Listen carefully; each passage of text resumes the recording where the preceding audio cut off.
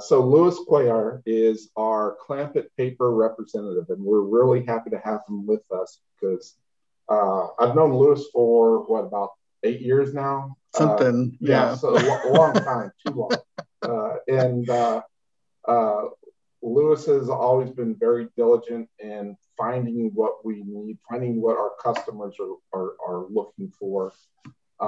When I go to Louis, I say, "Hey, Louis, I need a paper that looks like this or like that."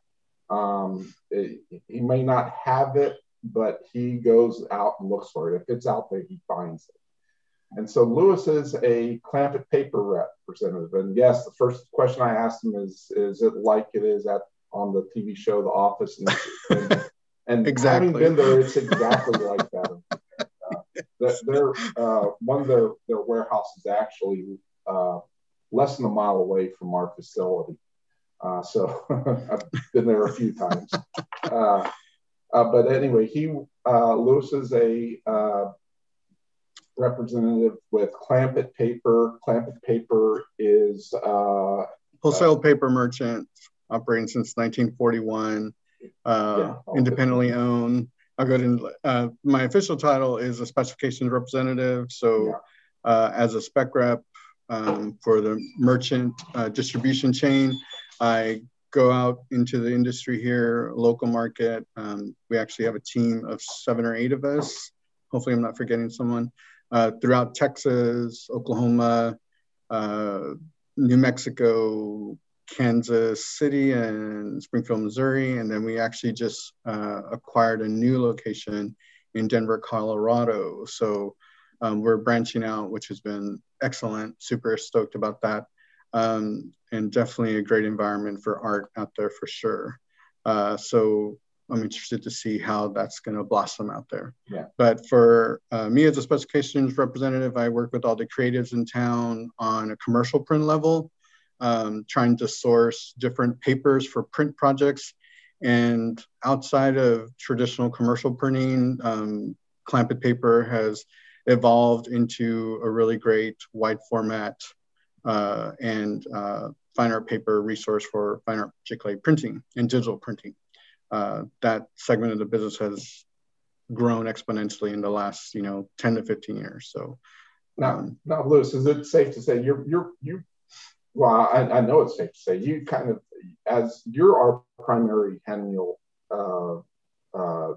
distributor, or you're our primary hand mill source. We buy most of our hand mill papers from you. But Louis was partially key. He was key, I guess, in making the introductions and getting us in a place where we could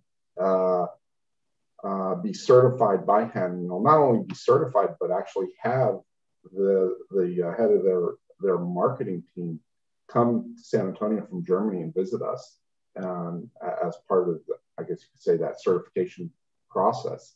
And we were the first certified, they call it a certified studio, even though we're not quite a studio, but first certified facility in the state of Texas. Yes, yeah. And I don't know if there's any others now, but this was about 3 or 4 years ago.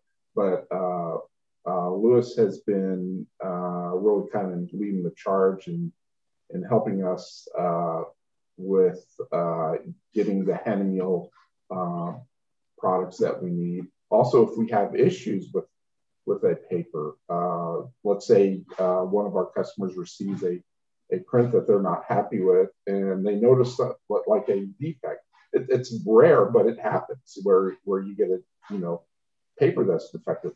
Not necessarily with the hand mill, but some of the other papers, we've run into that in the past, and he's been key in finding and correcting those problems whenever we run into that.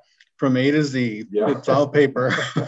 and he's also good at bringing us tacos. Although as we grow, that's getting more and more expensive. Yeah. More paper, more tacos.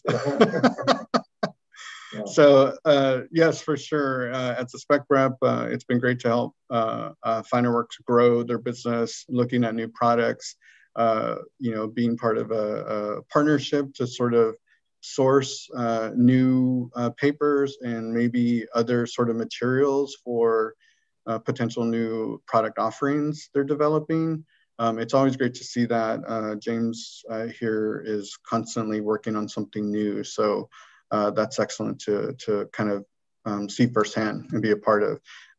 In our general market for commercial print, working with design studios and agencies, and then freelancers, and then the artists themselves, photographers, watercolorists, painters, silk screeners, trying to provide substrates for those sort of original pieces of art. At some point, digital printing comes up, and fine art giclée printing is a segment of that within the wide format arena. So, and the papers work very similar, sort of in a chain. So if you understand print processes from its basic form, you can sort of take that knowledge and implement it within the other forms of printing on other substrates. So with that introduction, if there's any questions about Clampitt Paper, for sure, I'm sure they'll send links out. You can find us on the web at clampitt.com. Hopefully they'll share my email or contact information. Any of the materials that I show tonight, if there's any interest in picking those up, if FinerWorks can offer those, I can recommend things that you could do to see the materials that are printed on. And whether you're getting printed here through FinerWorks or even smaller format on your own, we can help sort of facilitate and get the conversation going on more printing on fine art papers. So anything else, James, before I start into? Well, just a reminder to anyone, if you have questions, myself and Melissa will be monitoring the chat. So we're going to try to keep everyone on mute for now. We may open it up to what people ask questions throughout the presentation. On YouTube, there's also an option to post questions there, and we'll interject some of these questions during the presentation. Yeah. At times, and Melissa will. She has her list of questions too that she's going to grill you on. Put me on the spot. Yeah. I'll go ahead and turn over to Melissa, and she can take. She can then set you up as the host here. Yeah. Okay. Okay. And just as James is saying, you just go on. If you're on Zoom, make sure you just kind of hover over your screen. You'll see that chat icon down at the bottom center. And I'm going to go ahead, Lewis, and I'm going to give you control now of make you the host so you can share screen and all sorts of stuff there. Okay. Okay. And you now have our host of the meeting. Awesome. Thank you very much. Thank you very much for everyone for taking the time out to watch. I'm hoping that you'll walk away with some great information tonight, and definitely some inspiration for your creativity and for your artwork and stuff. Just bear with me. This is my first sort of co-hosted Zoom live meeting, so I'll be leaning on Melissa and James a lot for their help if there's any issues. So appreciate that. For some of you that have some paper knowledge or little to no paper knowledge, it's really good to understand sort of the basics. Sort of bring things full circle of how paper is manufactured, what kind of materials are sourced for those papers in certain segments of the industry. So today, since we're going to be talking about fine printing art papers for fine art giclée, we're going to talk about, I'm going to show a little quick video actually. I guess I'll do that now, just to sort of, it's like a minute long. There's another video I was going to try and find.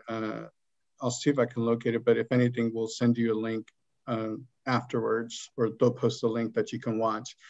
This clip specifically is on Honolulu papers, and they kind of showcase, you get to see a little bit of the machinery, a little bit of the pulp, and sort of the process. So I'm going to go ahead and try and share my screen now, and go to this right here. That one right there? The first one. This one?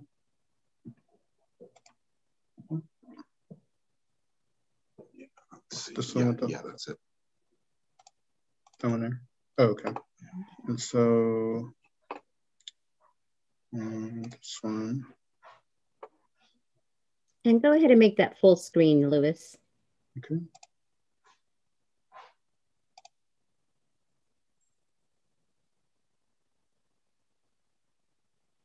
And I don't believe we're getting audio though.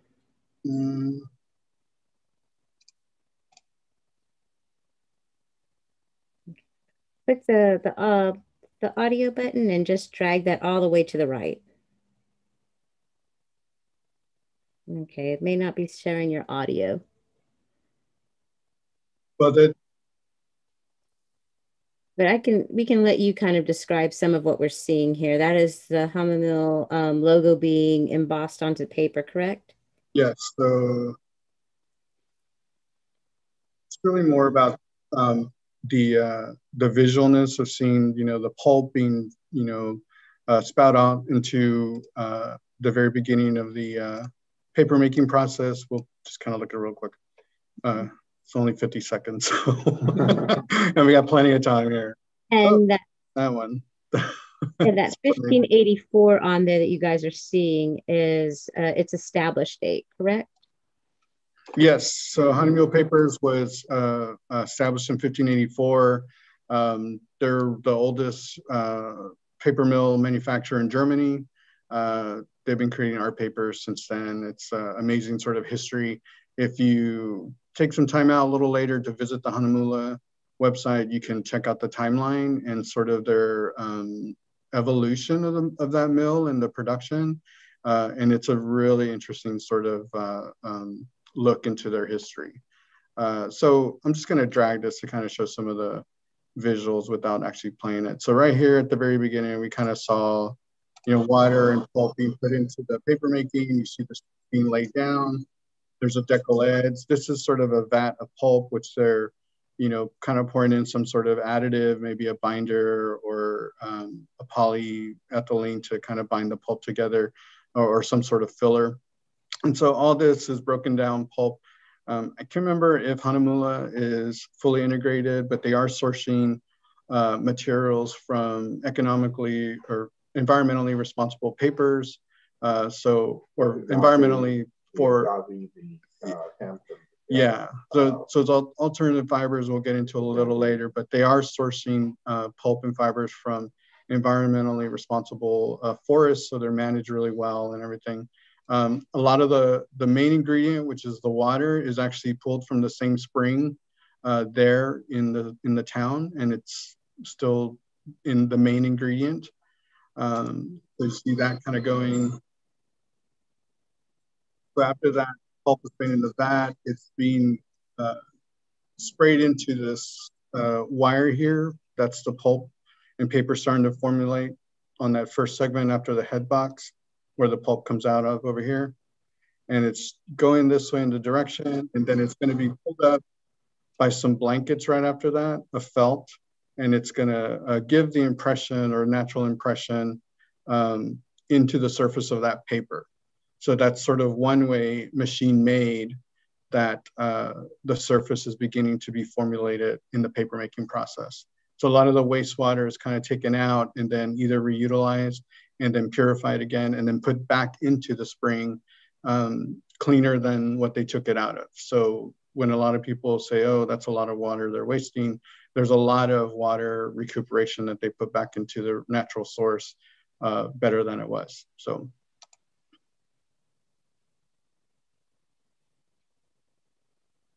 Then see there the embossment of that, of the logo for Hammermill on the wire there to be placed in the sheet. So embossing that sheet. And you see this decollage right here, that's sort of the end of it. A lot of those are made. This sort of score line is where you'll see here how they make their decollage. So these sheets come off the machine and then they tear in half in that separation. So I thought that was really interesting. So I think here at FinerWorks, there's not a lot of decollage printing yet that they're doing, but we do have decollage. Two styles for the decollage. Okay. One is with the border, one is without. But our Hammermill certificate of authenticity kits. Those look like those. It was probably an example of how they make those certificates. Yes. Yeah. So I actually hadn't seen the decollage before manufactured like that, so I thought that was really interesting. So as far as typically that paper is going to be manufactured into a roll. Maybe they produce it there in a roll, and then it gets put into a machine that separates that embossing in the sheet. But that wasn't present in the clip. But if that's not the case, it's coming right off the machine in sheets like that. Uncoated machines like that, fine art papers like this that are higher end in quality, in texture, in materials, and thicker. The machines usually ran a lot slower than your typical commercially print papers. Some of the more commodity items that they're producing tons of in the commercial print world, those machines are going, super fast. It doesn't even look like there's paper being formulated, but it's there. So a machine like this, with higher end, paper being made, you can actually see the pulp sort of moving across and then going through the machine, because they're making less at a better sort of quality rate, I guess, if you want to say. So, so the way this, a couple different things, paper manufacturing basics. So the base stock, the ingredients, what you're seeing in artist papers, normally the standard is 100% cotton rag. Rag isn't so much used anymore as a term, but it is 100% cotton that's your base stock. So why cotton? Cotton's an alternative fiber. It's one of the original fibers. Lots of currencies manufactured with cotton. It's a strong fiber. It's going to last a long time, and it's archival. So when they're making pulp that has quality ingredients in there, especially if they're making it acid-free, one of the byproducts that they're pulling out of the pulp is, or the wood and chips, is the lignin. And so if any paper's got any lignin inside the pulp, it'll eventually turn brown. That's very acidic. So they're needing to pull that out. So a lot of the white papers and bright papers and pulp with cotton, they're not going to have any of that. So it's totally acid-free, all archival. And then you start getting into other ingredients that you can make brighter or not. And we'll get into that here. So cotton rag, 100% cotton, or alpha cellulose, which is wood fiber basically, with other sort of binders, calcium carbonate, and maybe some poly of some sort, latex to kind of extrude and create a pulp.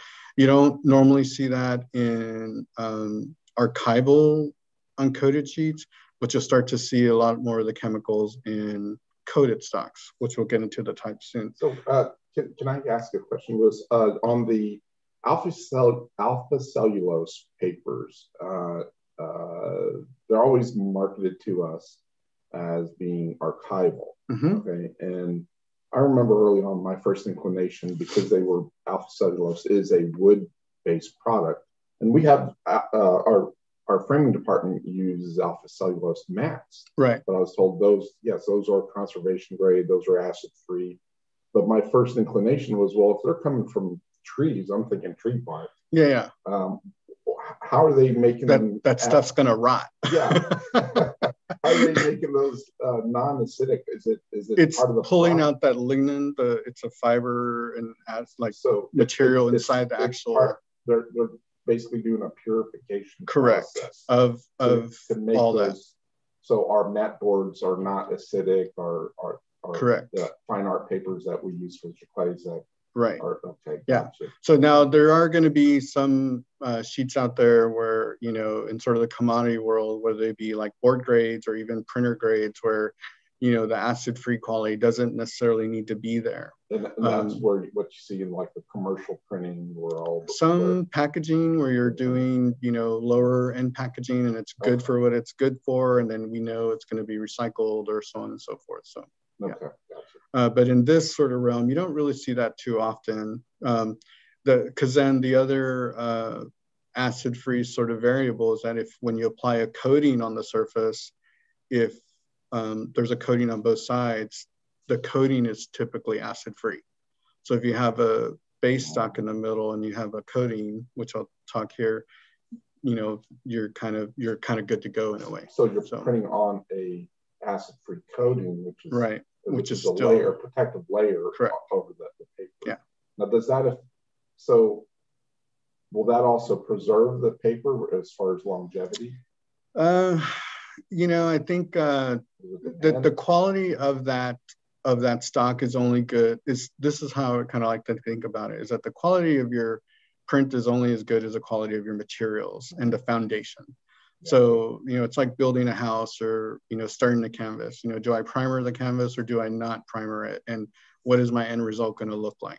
So I think, you know, I've seen coated sheets that eventually turn yellow because of, even though the coating's acid free, the base stock in the middle sort of works its way out.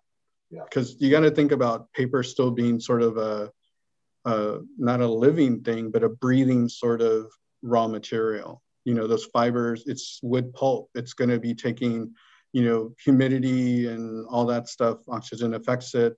You know, when it's colder, the fibers get a little tight. When it's warmer, they start to loosen up.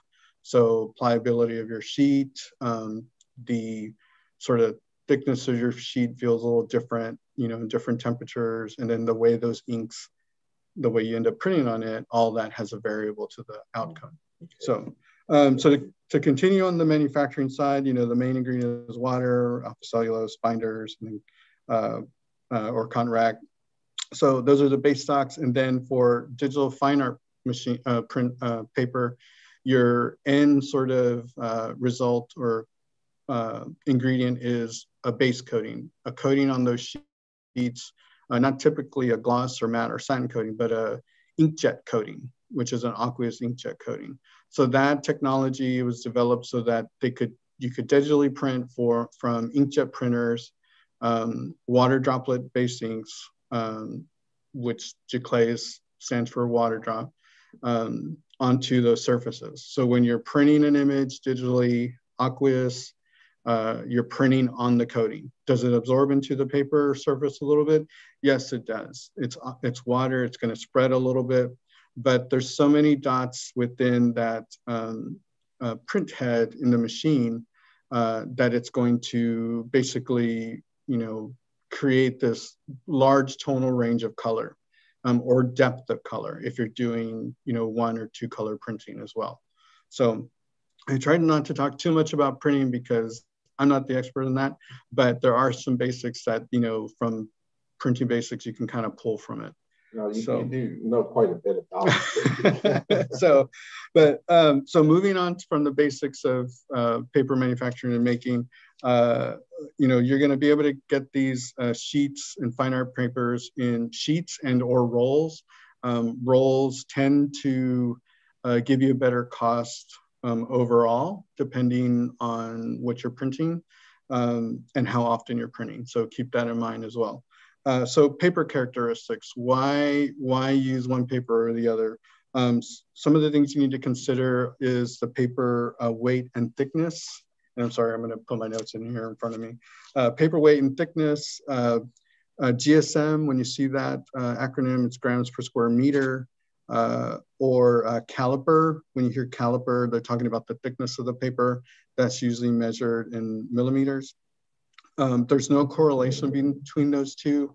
James and I have had conversations on caliper and GSM over and over where we're looking at product and trying to match or maybe make decisions on, okay, like, you know, I have this, or, you know, I found this, and well, these say the same GSM, but the millimeters are different. And a lot of that has to do, again, with the manufacturing in the base stock and in the coating. So, and there are various sort of ratios on that to creating those base stocks. Surface finish as a characteristic, you've got describers such as smooth, velvet, luster, pearl, satin, glossy, and matte. Those are all how the surface looks. So if you got one, say you're looking at watercolor paper, what does that texture look like compared to a paper that's termed like a vellum or an eggshell finish. So they look kind of similar. They've got this sort of toothiness to it. I can see the texture on the surface, or I can't see it, but I can feel it type of thing. And that's where you're starting to really get into the haptics of paper.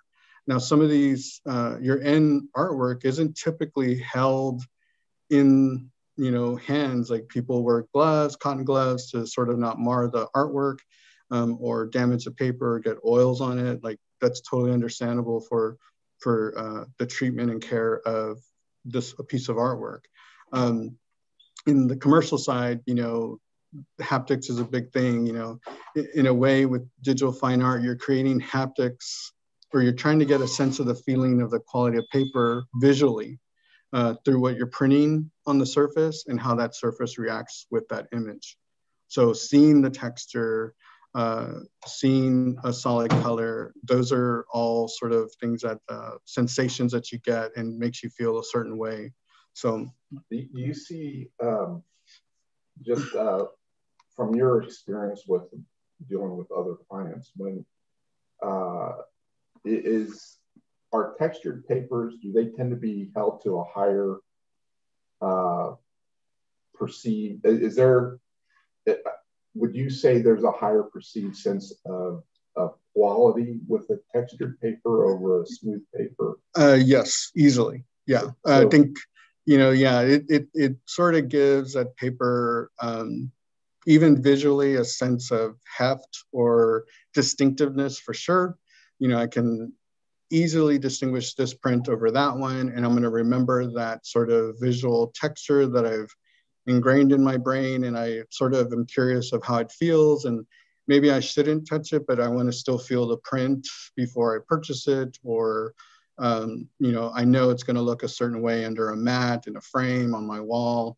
When I go to admire the beautiful image that might be on the print, all those surface qualities, whether they're showing through the ink or just the paper in general, are going to give you a more sense of greater value overall. So the artist could use that as a selling point, or as a way to mark up their artwork, their prints. For sure. When they're printing it on a textured surface, because the perceived value is going to be greater with their buyer. Correct. Yeah, totally.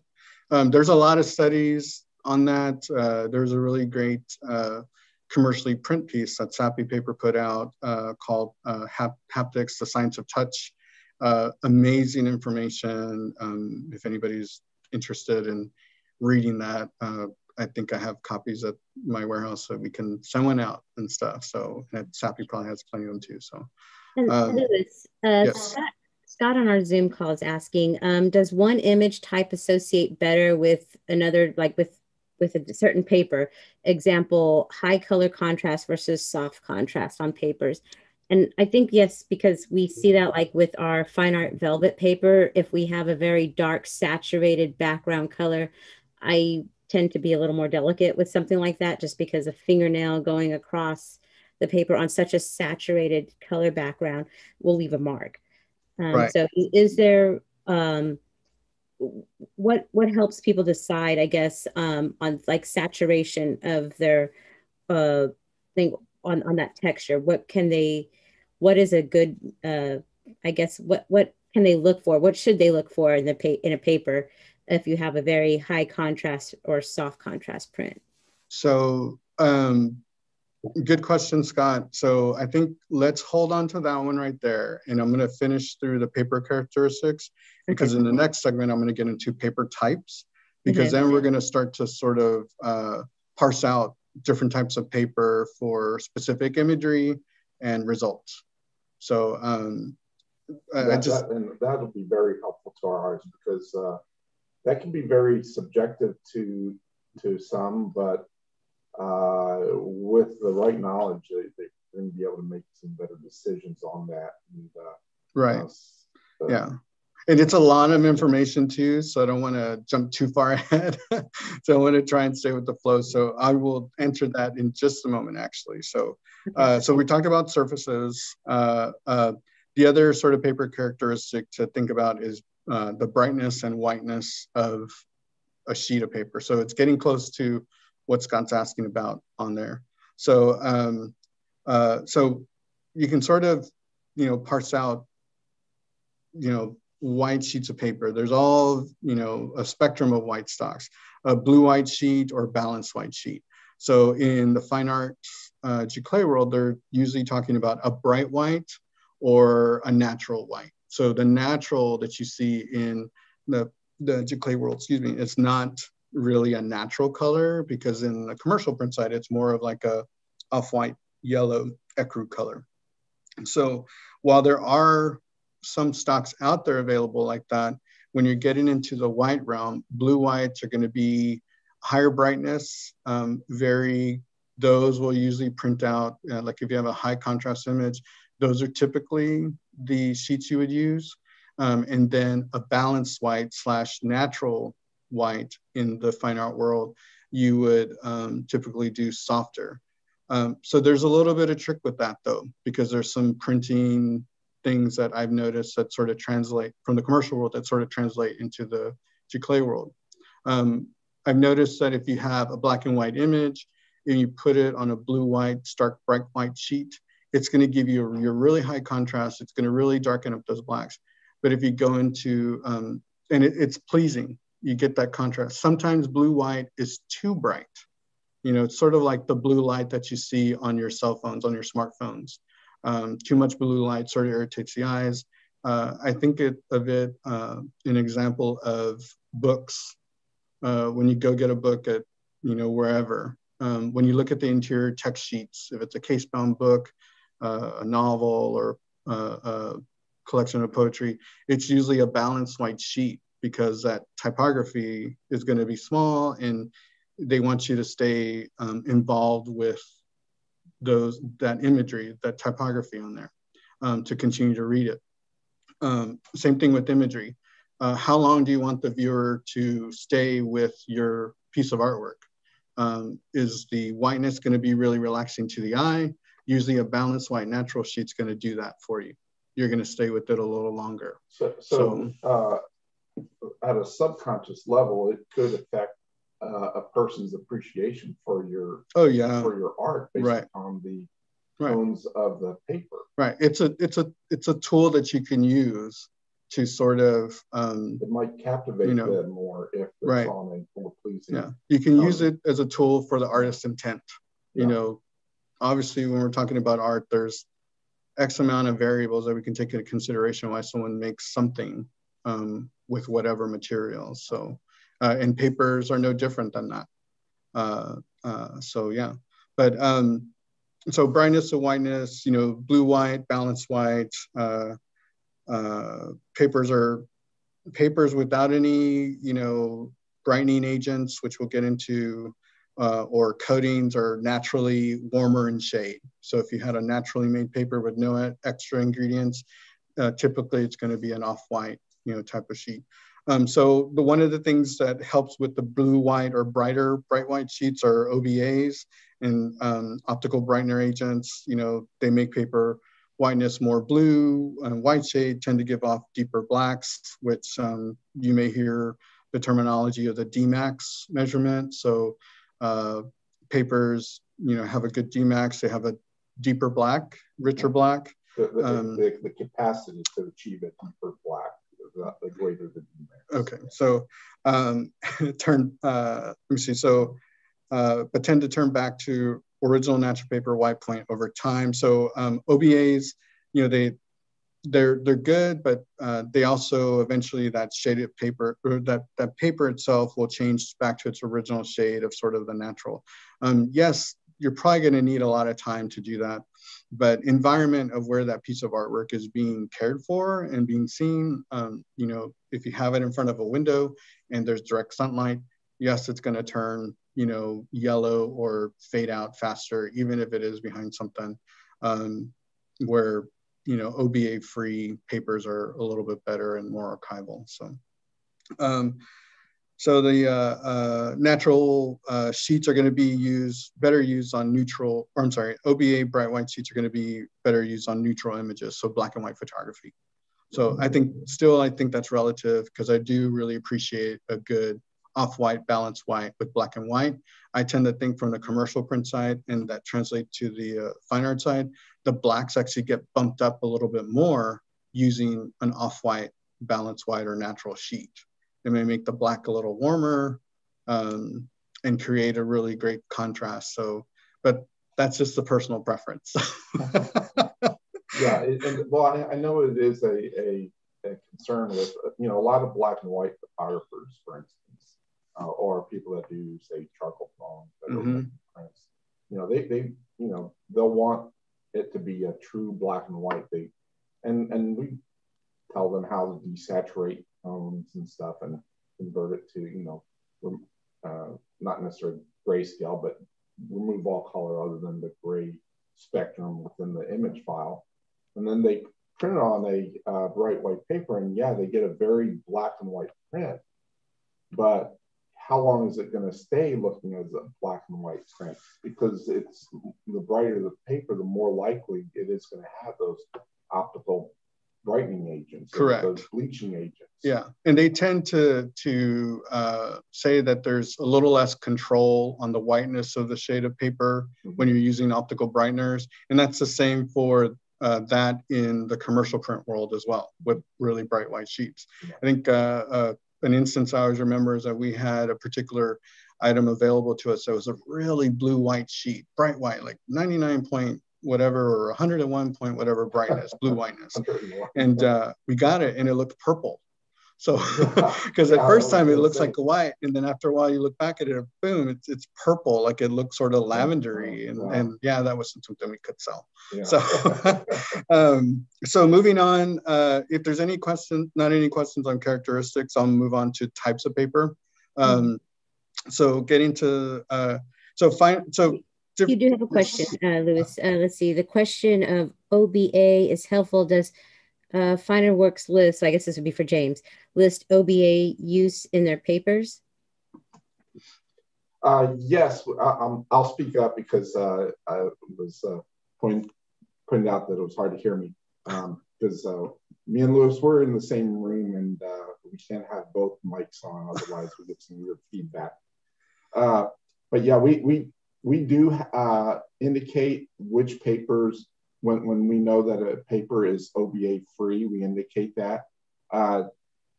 Typically, the OBA papers, as Louis indicated, are going to be more archival. They're not going to, you know, those tones are not going to break down in the image as the bleaching agents or the OBAs break down. We do have some papers which have OBAs. Now, OBAs, what I've been telling them, are not necessarily bad. Correct. But they're not going to have this, you know, that the tones and the colors are not going to have the same long-lasting, are not going to be as long-lasting in an OBA, a paper with OBAs, which again means optical brightening agents. So papers with OBAs are very common in the fine art printing world. It's just it's a little bit better if you can utilize a paper which is OBA free, and we indicate which one's in the description if we know that a paper is OBA free. So and you know, long lasting is sort of relative to, like, really what's the intent of long lasting. You know, some of these papers say they're archival 100 years plus, which, you know, is great, but, you know, I hope I live to 100 to see that, you know. So I mean, so yeah, so it's kind of intent as well. So moving on to types of paper, so you can sort of categorize fine art digital giclée papers into sort of two segments. The mills go as far as to subcategorize them between different, you know, materials. So, and I'll get into that later. So the first one would be that you would see the most of are the fine art matte papers, is what they're kind of called. Those are the ones that are uncoated. They don't have, they're made out of cotton 100% or alpha cellulose papers. They're going to be, the cotton sheets are going to be higher end. long-lasting average of 100 years. Some of the examples, paper-wise, of 100% cotton rags are Hahnemuhla's photo rag, 100% cotton, the 308, and then also the Hahnemuhle Torsion is 100% alpha cellulose sheet. So those have really great surface qualities. You know, while one's a little bit more of a cloudy, kind of softer feel, it still looks, they're mold made, which is the next sort of description that I'm going to give you in the matte papers. Mold made is basically, it's got a surface, texture on the surface that's made in line on the machine with an embossing die. So there's some sort of embossing die after it's picked up that creates this sort of pattern in the surface. Sometimes it's a little bit more irregular than some. These would be, mold made papers would be the closest thing to original handmade papers with that variation. It's just, you know, you can control the quality if it's machine made, and then you have that sort of embossing, you know, texture. Question here is the cotton-based paper, do they tend to be more pliable just because they're cotton-based? Is that why, than alpha cellulose?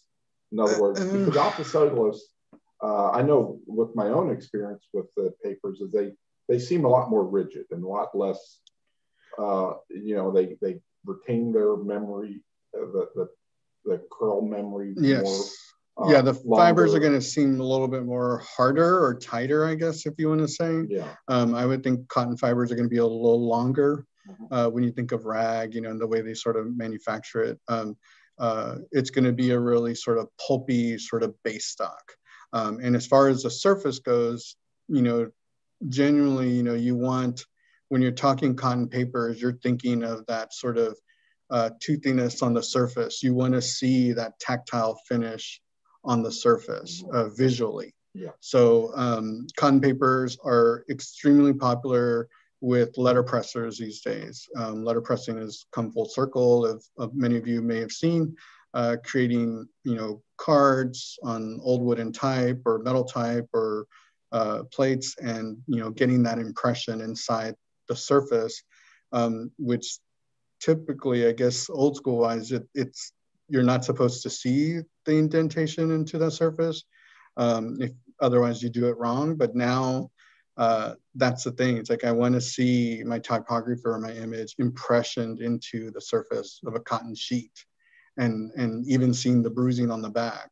So, and that brings up a good point, because sometimes we will have people ask us, which paper should I choose? Because I do, let's say they're doing a signed and number series, but they like to emboss like a seal or something like that in the margins of their print. So it's, and people ask which is a better paper, and I never really thought about it, but it seems to be the cotton-based papers are more appropriate for that. For sure, definitely, yeah. And it's also going to be a matter of thickness of the sheet. So depending on what they're stamping it with, how clean and kind of not well designed that their stamp is, but depending on the actual metal die or what you're stamping into the surface, the depth of it can give you the impression, the pressure, I mean, all of that can be relative. So, you know, those are definitely things to think about. A thinner sheet, you're going to make the impression a little easier, even if it is a cotton sheet. But for thicker cotton stocks, you'll get the impression, but will it really show your full embossing if you're trying to get it into there? Yeah. So, the mold made papers, you know, are typically your nicer sheets. The William Turner is a mold made paper. I'm going to show you all some surface texture and see if I can see it on the. You might need to angle your camera. Oh, I do see it right there. Yeah, so you can kind of see that surface right there. Mm-hmm. That's the Hahnemuhle William Turner, which is one of their most popular sheets, right there.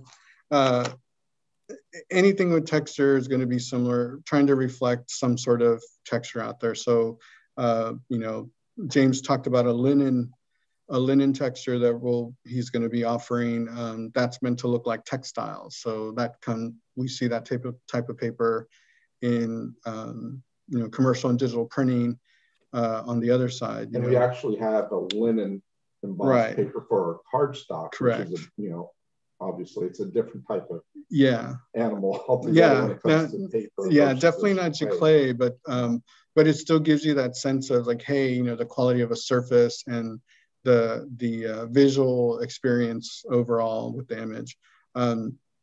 Molding papers, natural alternative fibers are part of the sort of matte lines.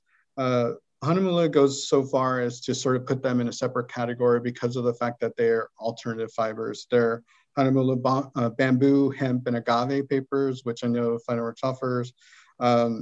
Those are environmentally conscious papers, so they're using, you know, resources and recycling pulp and things like that to make these papers. They're using renewable energy with wind power, solar, and water. That's 100% off the grid. So that's sort of a big, you know, reasoning that you can say that, you know, these papers are higher quality. They're trying to put back into the environment and give back and be responsible about that. So that there's another sort of selling point if you're trying to sort of, you know, mark up your work a certain percentage or something, you know, to kind of make it more valuable, I guess. And before we go too much further into that, I want to kind of go back to, you know, talking about the papers and just to make sure that we're clear on this, to answer a question that we got. Mm-hmm. One of the participants on Zoom does their prints of their oil paintings, which are very vibrant and varied in color. Okay. The question is, which paper is based upon what we've discussed? What are the properties that they want to look for to achieve those? Now, I would say those bright white papers, like you described, mm-hmm. They're going to be less expensive. And so this question, I guess I'm just asking for confirmation if what I'm saying is correct here. They want a bright white paper if they want to also keep the cost down as well. Is that those? Yes. So we are going to get into, there's another segment of the paper types that talks about costs with that. So typically you would look at, and I can kind of go over it, typically you want to look at like a resin coated paper, RC papers that sort of mimic, you know, RC prints, you know, from kind of like our satin luster. Correct. Paper. Yeah. So those would, you know, they would mimic the original photo lab prints that they called RC prints because they're resin coated. So resin coated sheets are an alpha cellulose base in the middle with, you know, some sort of polyethylene coating sheets on the top and bottom. So it's sort of encapsulated. So you're printing directly on that coating and it's not really getting into the paper base. So it's sort of a carrier for that. Now, those are going to be typically less expensive. They're mostly going to have OBAs in them. And then they're going to be a brighter white for sure. So not necessarily, you know, non-archival, but there are some, you know, I don't know if there's any resin coated, you know, cotton sheets. That doesn't make sense. It's more of a baryta coating, which I'll go back to. So for the oil painting artists, if they want a bright white sheet, yes, you could look at, you know, OBA resin coated sheets to keep costs down. When you're using the resin coated sheets, I would think cost is primarily the reason you would do that. So, but then outside of that, I think it's sort of personal perspective as far as like how you want that image to be represented. You know, what is the image of? Is it just brushstrokes? Is it a, you know, a still life? Is it an outdoor scene? You know, you sort of have to really think about more of the image and what it's trying to, the intent of that image as compared to, hey, I just want to get this out and this is where it needs to be. You know, yes, there's room for that. So as long as you're comfortable with your original intent, I think, of the artwork, definitely consider the paper and the quality of the paper to help push where you want it to be. I mean, every artist, I think, is going to have a good, better, best sort of scenario. Hey, you know, I have something sort of low cost for everyday printing, which resin coated papers, RC papers are going to be more of. And then I'm going to have a higher end edition that's going to be limited, and it's going to be on a different quality paper. It's going to be signed and numbered and, you know, authorized and all that. So they're going to, it's really the, you know, how they're, you know, if they're, like we said earlier, they're the higher end papers or like textures, you're going to probably mark up as well. You're going to make those special. Right. So, right. So really the answer is, if, you know, if cost is an issue, but you do want, you know, good quality color and tones, then you may have to go with one of those resin coated papers. Those prints are not going to look and feel as good as the higher end ones, but yeah, you know, you're offsetting the cost right. of that. But again, I think it still depends overall on the image that's being printed. Sure. And what it because is. So. Some images might not be able to right. take advantage of what that paper offers. Correct. Yeah. So, and that's always a good conversation to have with whoever's doing your printing for you, or if you're printing on your own, or, you know, ordering samples from FinerWorks. You know, they offer the sample packs of print samples. You know, send in a small, you know, example of your work to get printed on a sheet. You know, maybe give them some direction on leave half of it blank and the other image on here, and offset it so you can see the quality of whiteness and then your image printed on it. Correct, Lewis. We do something like that with geo galleries for our artists when I'm telling them to do a test print, especially when we have discounts like this. Mm-hmm. I go into Photoshop and I slice from the original completed, you know, image. So if I say it's going to be a 16 by 20, I'll probably take a section of that 16 by 20 and put it into a new file that's maybe an 8 by 10. And then I'll go open maybe another 20 by 30, take a slice from that. As long as I have them all pretty much where I want color-wise, and I'm going to print them all on the same paper media, I lay them all into this 8 by 10, kind of like, you know, like a test strip when you're doing old school photography.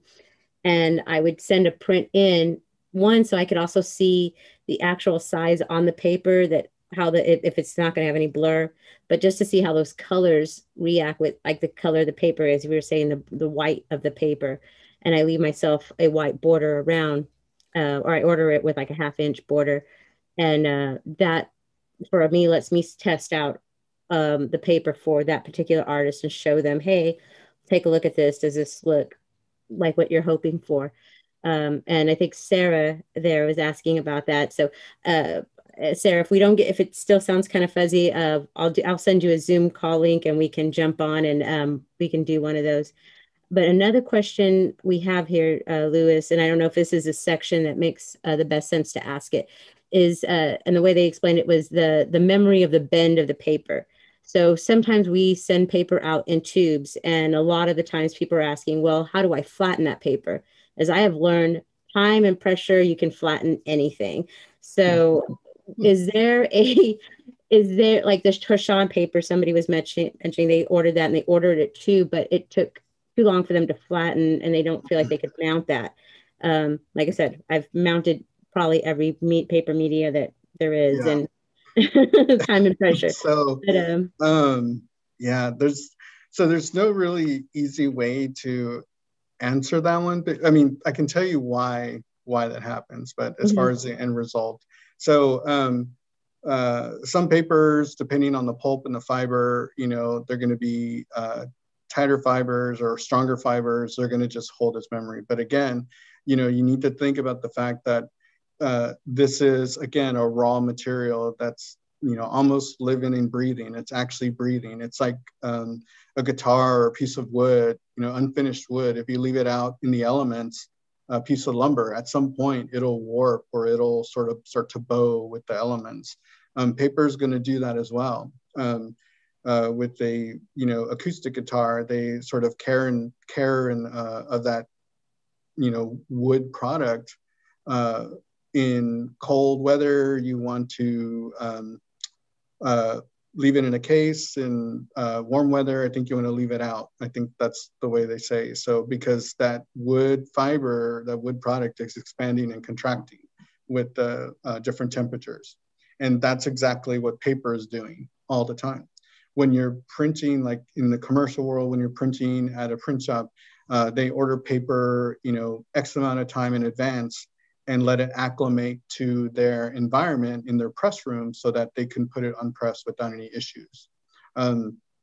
Same thing here, y'all stock and inventory some product here so that when you go to print, it's sort of acclimated to the environment.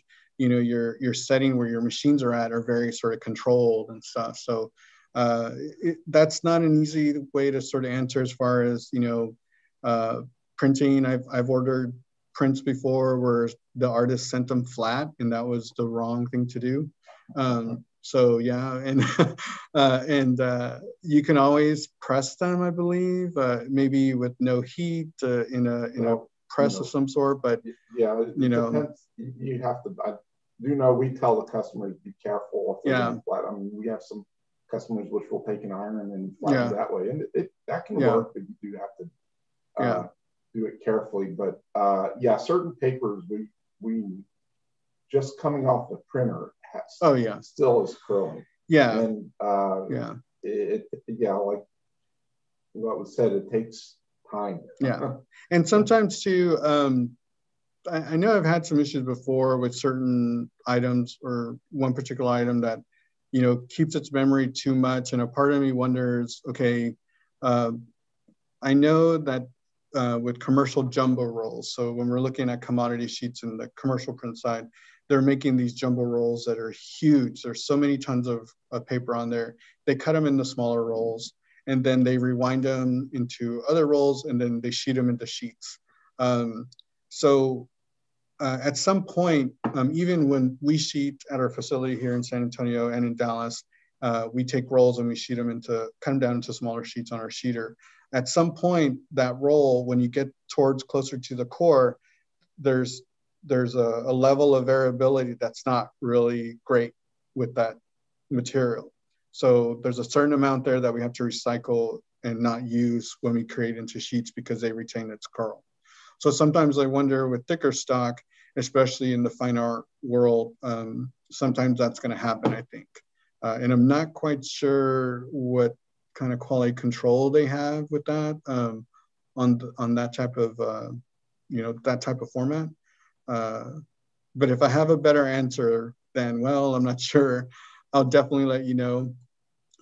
Using a thinner stock, I know sometimes there's not a material out there, a thicker caliper or less GSM. Might do the trick, but some papers, like the Torsion, that mold made paper, when you look at that surface, you can sort of hold it up to the light and see the variation of the pulp on the sheet somewhat. With other sheets, you can sort of do that as well. That's going to be the sort of mold made sort of variation of the sheet that gives you the strength in some areas and some in not, and its pliability. So that could be another variable there. Other sheets do that as well. Embossing can kind of, if there's an actual embossed texture in the sheet, that could hinder it from being more pliable. There's a number of things that we've come across before that it's something some people just kind of work through and stuff. So, but hope that helps a little bit, but I don't have to be off for that. So,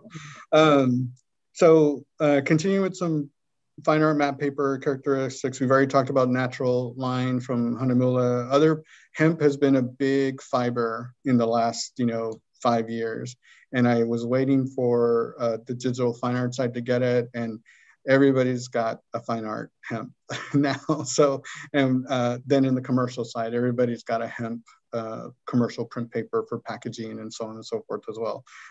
Some in the past that you've seen, bamboo's been a big alternative fiber. Hanamulla still's got the bamboo, and FinerWorks offers that here. There's also been a sugarcane based stock that I don't think is around. They're utilizing a byproduct of sugarcane called bagasse. So if you see that, that's a really nice sort of utilization of a byproduct of alternative fiber. The last sort of descriptor, one sort of coding thing that is used in fine art matte papers, I think in the last 5 to 10 years, the Baryta term and coating has been brought out. So you see these Baryta sheets that have this extra barium sulfite coating. Now that's a question that I wanted to ask you is, and a question we do get is, what do we mean by Baryta? Because there's many different brands. Handmill has a line of Baryta papers, Moab, Canson, the big name brands in the fine art clay papers world offer papers which they call Baryta. What is Baryta? Baryta is basically barium sulfite. so it's and why is Baryta why is there such a demand for Baryta? So the Baryta coated papers, which I think barium sulfite was used as a binder in traditional paper making, but it's used as a coating now in the pulp or after the pulp is made. I believe after. That gives it another level of sheen that's similar to the traditional silver halide photo papers, so that you would see in darkroom. So, and you can tell very distinctively those Baryta papers. One of the things I've read too, and I think I've noticed, is that they actually do have sort of a particular smell because of that coating, and they do. And you can tell by looking at the surface that, oh, that's a Baryta sheet. Even if it's not labeled, you can make a pretty good educated guess once you've experienced it. So what's nice about that coating is that I'm not exactly sure the science behind it, but for some reason it punches up the black tones, the D-max of it and everything, like really well. So and that's what we've seen with all the samples that we get.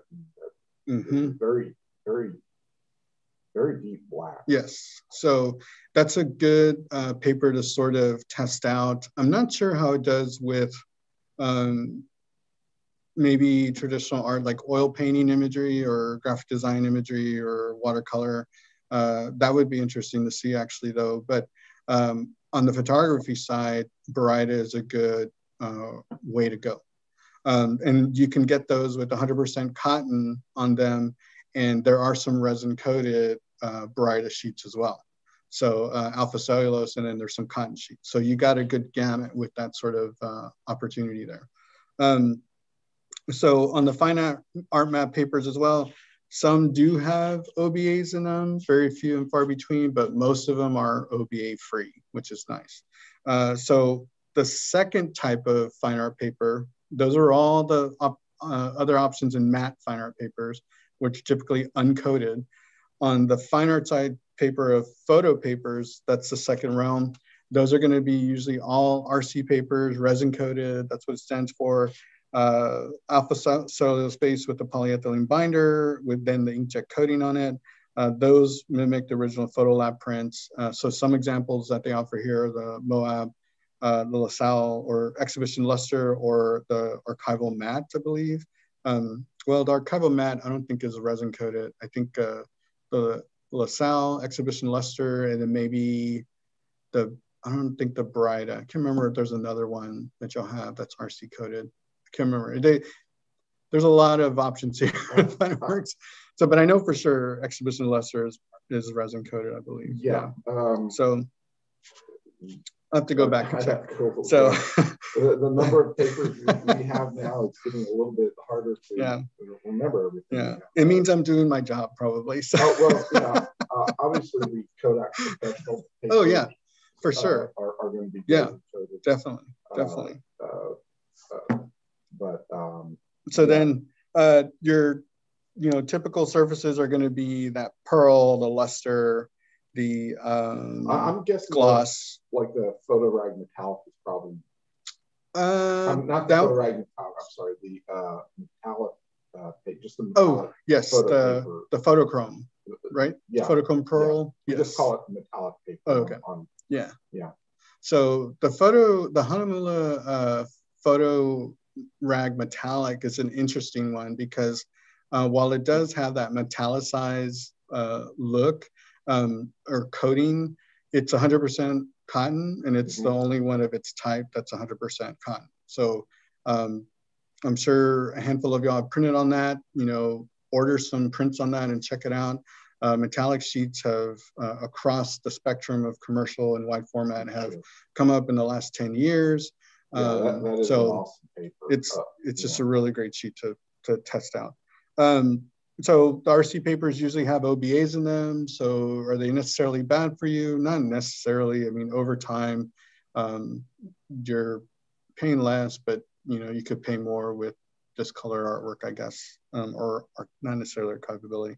But they are lower price point. So those are things to think about there. So after all of that sort of characteristics and types of papers, is there any questions on the types of papers there? So far, no, nothing. Okay. So I think when James and Melissa originally invited me to do the talk, it was like, what paper should I use? And I think that was even on the advertisement. And that's a loaded question, because I think you should use all of them, basically, test them all out. A good way to That's sort what we of want to say, but, yeah, I mean, kind of what should we have for dinner tonight? Right. So I've sort of compiled some things to think about. My sort of end answer to that is it depends on the image maker and their intent of their work, and sort of what's being printed as either original piece of artwork or an edition of artwork. Again, we kind of talked about the uses of whiteness, blue white or natural white, the use of texture and how that makes people feel, or the lack of texture, and sort of the RC papers and their coatings and what they sort of do. They create great color, but do they really give you that warmth that maybe an image can, or a sense of value? Yeah. So there's pluses and minuses. There's pros and cons for all of them, but definitely there's pros for using those papers, depending on what you want to do. Does one artist do just the one thing? I tend to think no. I tend to think that there's times where they break out of their sort of norm and go, I'm going to go this route. I'm going to do RC papers in May, and I'm going to do all, textured uncoated papers, Brida papers in December. That's a good sort of experiment process. So consider these questions for choosing the right paper. This may be sort of information we talked about, but the image being printed, am I printing a black and white image or full or photo or full color artwork or photo? Those base paper stocks tend to change the image sometimes or enhance the image. Will texture get in the way of fine detail? So if you're choosing a matte paper with texture, and you've got really intricate details that you want to the viewer to experience, how does the paper texture sort of interrupt that value of the detail in the artwork? And I'd like to remark on that is that a lot of times we'll tell people that if the detail is very important, to go with a smoother surface paper. Not necessarily go with it, totally smooth, right. But the toothier the texture, the greater chance some of those details are just kind of not lost, but they're overcome by that texture. In other words, people see the texture before they see the detail. Right. But at the same time, it can also be a safeguard. Let's say we'll have people send us a file to print that's a low resolution image. And they just don't have maybe they no longer have the original piece, and so they just have a smaller low res file that they have to work with. Well, sometimes the textured surface, a paper with that textured surface, helps hide that lack of resolution, and they can get away with a slightly larger print than they otherwise might on a smoother paper. Right, that's exactly right. We see that too in the commercial side with design, and typography and things like that. we're using the texture to hide something potentially that, oh, we're not going to see it, or, hey, we're utilizing the texture to compensate for something. Yeah.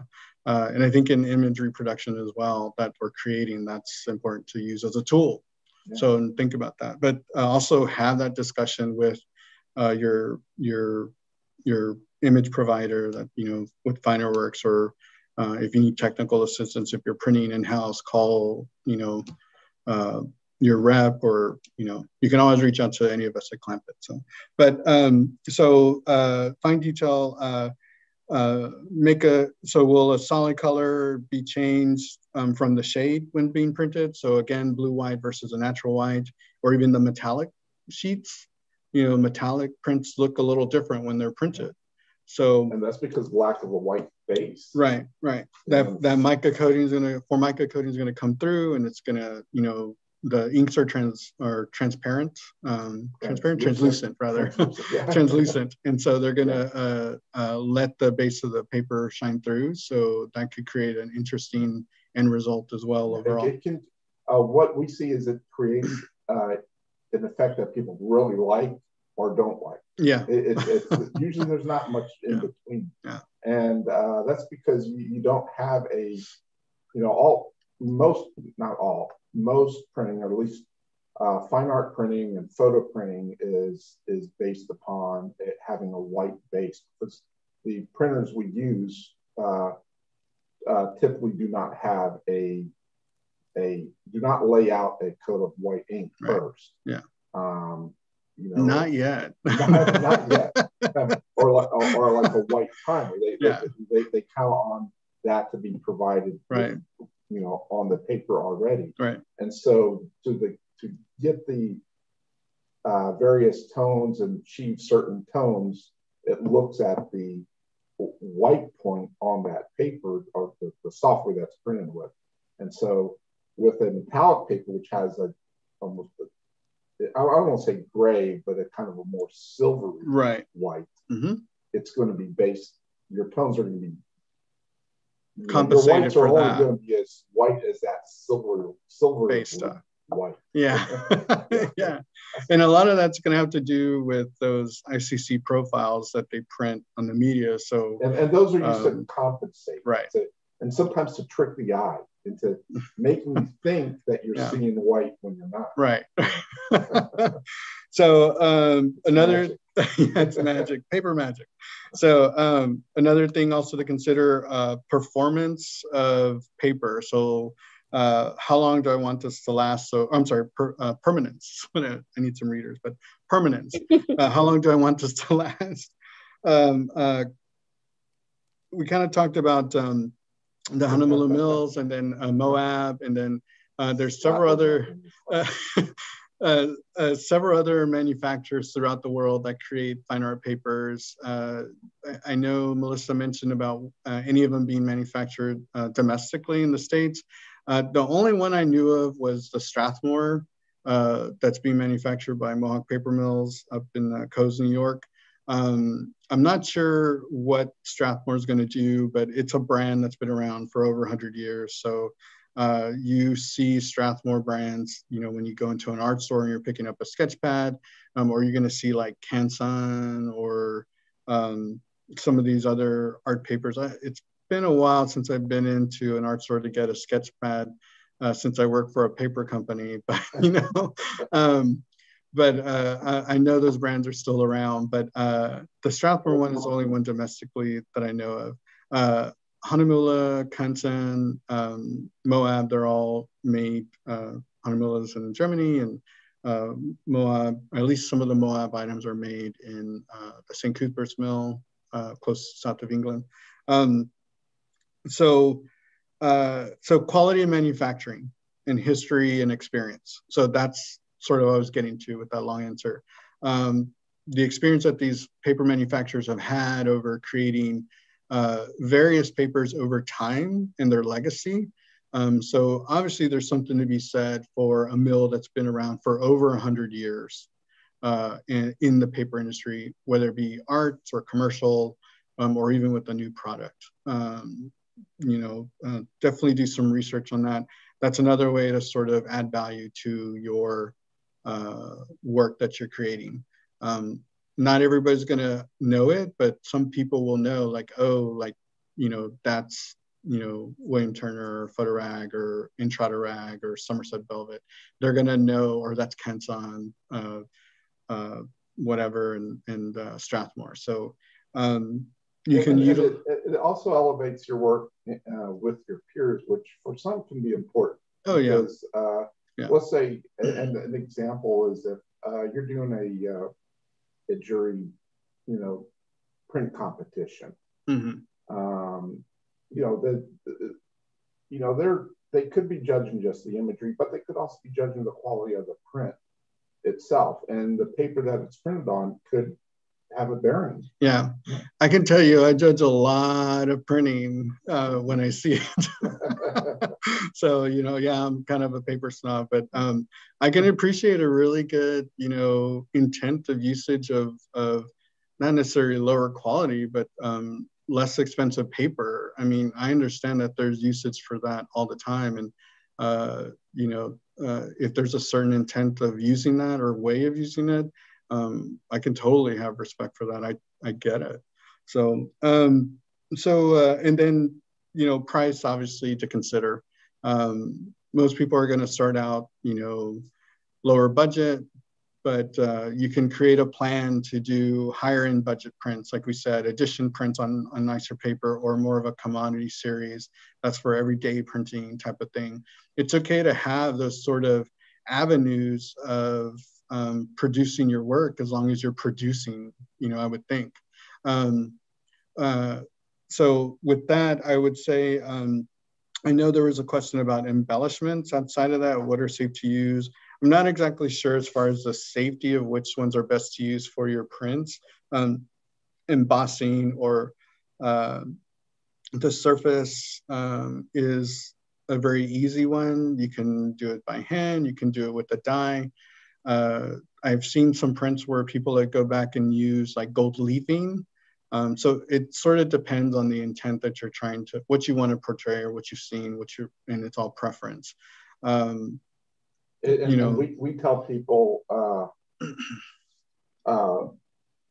people, to always use, always test the papers with any sort of embossing, or not embossing, embellishing, because not all papers will react the same way to water or other chemicals that are the carrier of those pigments. Right. Yeah. A good way to do that. So I know Honeymola has some sample packs that are available. If you're, buying online, or, we sell them at our store too, locally. And they break them out into smooth, textured, and glossy. And so with the range of their products that they offer, they give you maybe one or two like letter size sheets that if you're printing in-house, or even if you want to just get the plain paper and sort of work with it directly with whatever embellishments, you can sort of test that out too, or even see the texture of it. If it's not something that may be offered here at FinerWorks already. I'm getting a little closer because a lot of people are having a hard time. And, what's that? Just because I'll piggyback on your microphone. No problem. What I was saying is, if you want to try the different papers, as far as which ones will take embellishments, you can also contact FinerWorks. We actually have a sample kit, so it's $20, but you'll get that $20 back in the form of a gift card. Use that to test, if it's an oil-based paint or acrylic paint, put little paint daubs on it, or if you're doing gold leaf, what have you, because the papers will react differently based upon the properties, the coatings on them, and so forth. So it's a great way, easy way to kind of test that. And that's also an easy way to sort of figure out or narrow down, the sort of question of which paper I should use. I think of it as to creating swatches of, say you get the same image printed on 10 different sheets of paper in the sample. That's a good way to see how those textures and surfaces are going to recreate that image that you're getting printed. And you can sort of narrow down between the group, the top three, whether that's being, less color, black and white, high contrast, or even full color range, warmer tones, cooler tones, even creating little swatch squares and getting one print on one sheet of all the different sort of ranges that you can create a color palette. And, to sort of take that as a tool and say, okay, I know I can produce this full scale work and then recreate it on here with this sheet because this is the way it should look, type of thing. I have a funny story about that. Oh. Yeah. So an artist wanted to test different papers and wanted to see how her, wanted to kind of optimize her file. So she did just that. She created these squares of various different solid colors. Yeah. Because she had a print, and it was kind of an abstract print of digital art, okay, that she wanted to get produced, okay, or that she needed to get produced for a client. Well, she shows the client the square patches.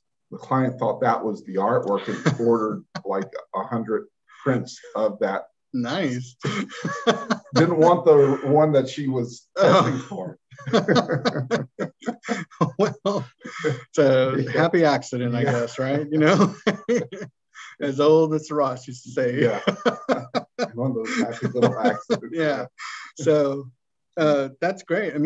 That's, I sort of akin that information or that process to being in art school and, learning painting, and my instructor saying, okay, take pieces of canvas and do different things with it and keep this sort of journal and dialogue of what you do with the acrylic or oil or whatever you're using on that surface. That's sort of what you're doing as well with your digital image, is that you're recreating it, segments or pieces or portions of it on different types of paper to see what your end result's going to be. And that's a good way to also, keep as a sort of a journal in your studio. Hey, I did this once before, or I have a thought or a concept that I want to recreate because, hey, I did this a while back 2 years ago, and I have it here in my file, and I'm going to do that. And it could be your best work, so you never know. So that's kind of everything I have for y'all. If there's questions on... We do have a question. I think it's going to go probably more to James. We have David Pierce on, who is one of our GeoGallery artists, Frozen. And he's kind of done what you've said, Lewis. He has printed on different types of paper, the bamboo. His watercolors have also translated well to the canvas, but he's printed on all of these different types of paper. He was wondering, James, is there a higher demand for any of the specific papers that we have? But I think the demand normally is dictated by maybe price rather than... It is. Demand is, price probably is always going to win. Our most popular paper of all time is now, and Lewis can comment on this, is our house stock, I call it. It's our archival matte paper. And we actually had that produced, private labeled for us, through Lewis. But it is the same as the Moab Photo LaSalle matte. It's the exact same paper, same manufacturer. Comes in the same box, just with a different label. Right. That is our most popular paper. Now that's an Alpha Cellulose base stock with has OBA brightening agents on it. But as far as in demand, okay, and I say in demand as far as the most paper that we print on, that is the highest demand. But most requested, as far as, and they might be for smaller volume, people aren't printing, 1,000 prints on them. But the most requested was going to lie within our Hemia line. The photo rag is the most popular for fine art prints that are like signed in number series where they're going to be higher end prints. So the Hanamill photo rag, and it's not just for photography; it's also for fine art. Yeah, fine art, art reproductions. The one next to it is going to be the Entrada rag. It looks exactly like the photo rag, and I cannot tell the difference between the two when we print them side by side. And that's a Moab product. Okay. And the thing about that one, and I don't quite know why, but the photo rag, even though it is a higher in demand paper, does have some OBA, some brightening agents in it. It hasn't really, there's been no indication that's really kind of hurt its rating, by third parties as far as its archivalness. But the Entrada rag, on the other hand, is OBA free. So, and that might be why it's up there with the demand. But the Hanamill, pretty much the Hanamill line in general is going to be where you're going to find your more popular or more requested materials. And we do print on Hanamill papers that we don't offer on our site when people order like a minimum of, basically there were pretty heavy volume and usually it's from the Hanamill line that people are requesting us to dedicate a whole roll of prints from. So I think popular wise, definitely agree with those two for sure off the bat. The matte paper, because it's a bright white, the archival matte, LaSalle matte, it's a bright white, it's a smooth surface, it's just got great consistency. The white point's really good, so it's going to reproduce well, and it's a very good sort of price point offering. The photo rag through weight for sure.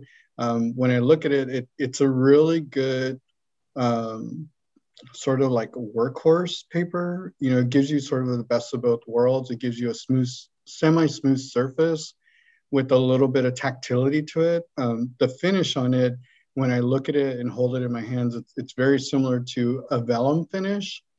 So vellum not in as translucent or vellum for like architecture drawings and stuff. Like vellum in the commercial print world is a surface texture. It's just a little bit of graininess on that surface to give you that haptic sense of tactility on there. So what's nice about that is that you get a little bit of visual and surface texture experience, but then you get a really good consistent surface for the ink to be presented. So I think that's the big reason why that particular item is going to be a more popular one. It's very similar to one of my favorite papers in the commercial world. So the white point's like a balanced white. It's going to give you a broader range of color sort of depth between cool and warmer tones as well, without any issues of one overpowering the other. So that would be one I would definitely think about. I was actually thinking about that, like what would be probably my favorite sheet, and that would really kind of aligns more into what I would want. So I think, so one of the things too, so other than the swatches that FinerWorks provides, we, as a spec rep, we go out into the market and we show swatch books of items to customers. If James can't get y'all a copy of like the Hanamill products, you can either go to their website and order them, and they'll send you to a rep close to y'all, or y'all are more than welcome to email me and I can send one out. Same thing with the Moab swatch book, and maybe Kenson and the Fine Line swatch books. Those are easy enough to get out, but we can always get you in touch with the representative too that is in your area. But go to their websites and look at the materials and what they're doing. They've usually got great blogs. James usually, has a lot of information from them as well. I think what they're doing here with their talks for education is excellent. For Clampitt Paper, we really pride ourselves on trying to educate the industry in our paper knowledge and experience. And so it's always fun to do these talks and stuff. One of the things, it's interesting enough that they invited me to do this talk because I had a meeting last week, and I don't think I showed this to James, but we just did a co-branded piece with a photographer, Tad Myers. So I don't know if he's printed through or printed on your own, but the name sounds familiar. So is he local? I believe so. So Don Clampitt in Dallas created this co-branded sort of promotional piece with Monadnock Paper Mills that kind of show the art of paper. And it's a little bit of portfolio of Tad Myers' work. It's just a little 4-page brochure, but you know, in it gives a little story about, you know, what he wants his work to represent and how he wants the image to be presented, and you know, the quality of materials, especially ones that are environmental, have some environmental consciousness to it. And the Monadnock sheets on the commercial side, one is on the Astrolite PC 100 Velvet, so 100% recycled sheet, and the other one is on the Astrolite Smooth 100% PC White. I don't know if y'all can see the surface difference, but this is sort of a coated and uncoated surface here. Let me see here. There you go. So this one up here, you can see sort of the sheen and shimmer on that. That's the coating. And this one down here is a little bit more matte.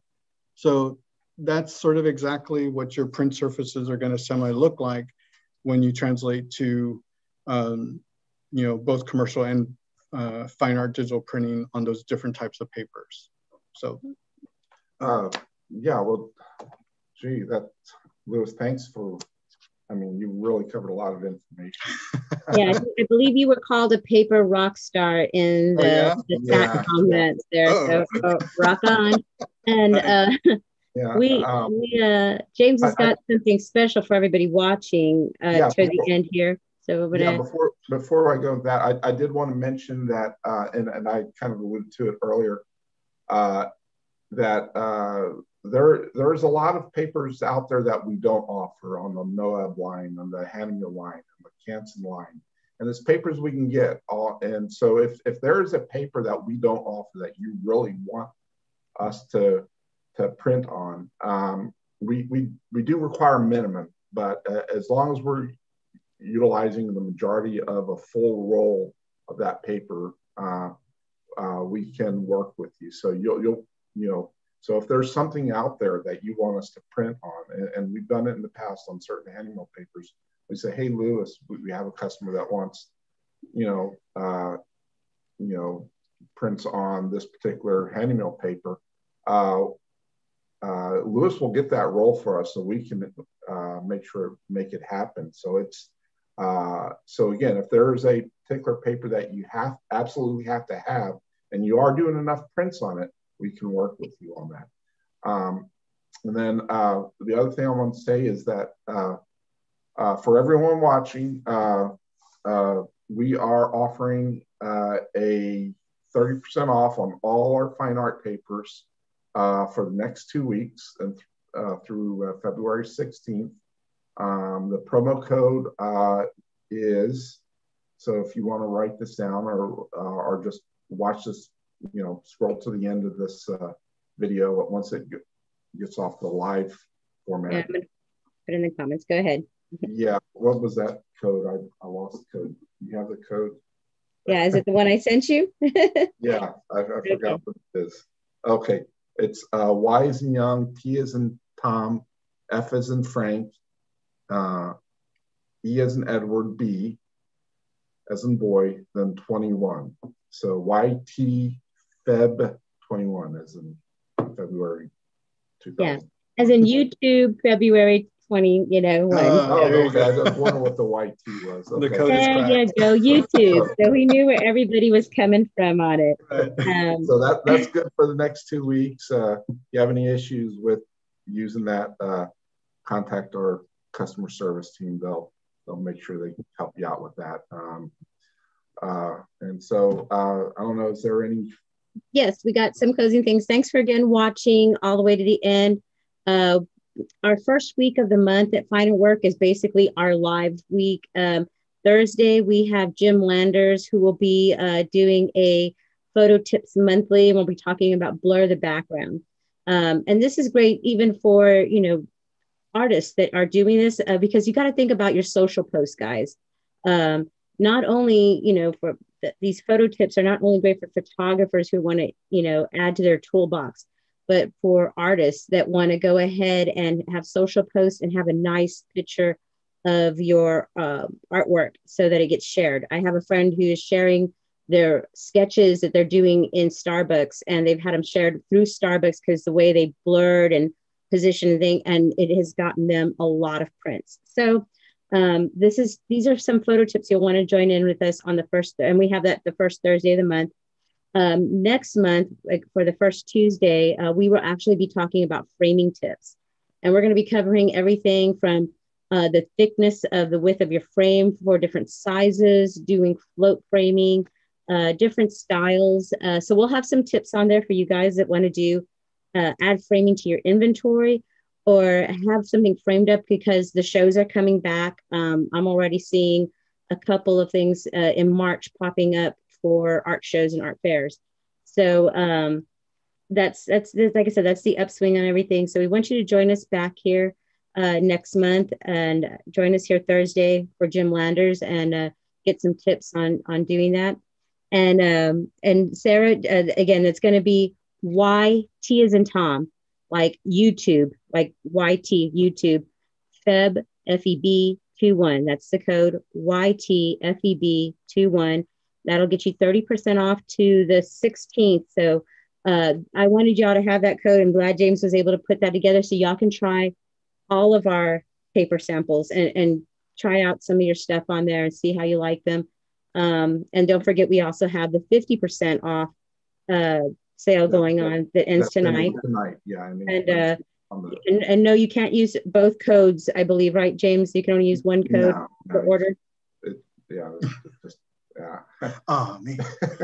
Just put your order your 50% off tonight, and go ahead and the YouTube and let's see, Michelle. Yes, the expiration date of this email us if we can ship them together. That's how we do it. The expiration on our YouTube Feb 21 code is going to be the 16th, Michelle. So you have to the 16th. James has it active now, and it expires on the 16th. It's only 2 weeks to use it.